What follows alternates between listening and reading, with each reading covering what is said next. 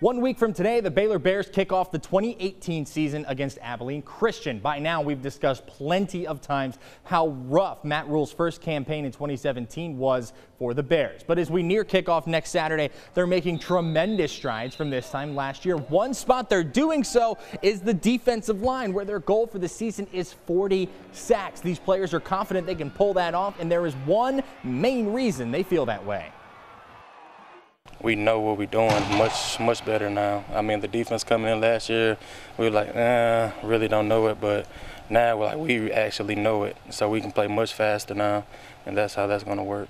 Not only in the defensive line room, but just the whole team. Like, guys, they know what they're doing. We look faster schematically and everything.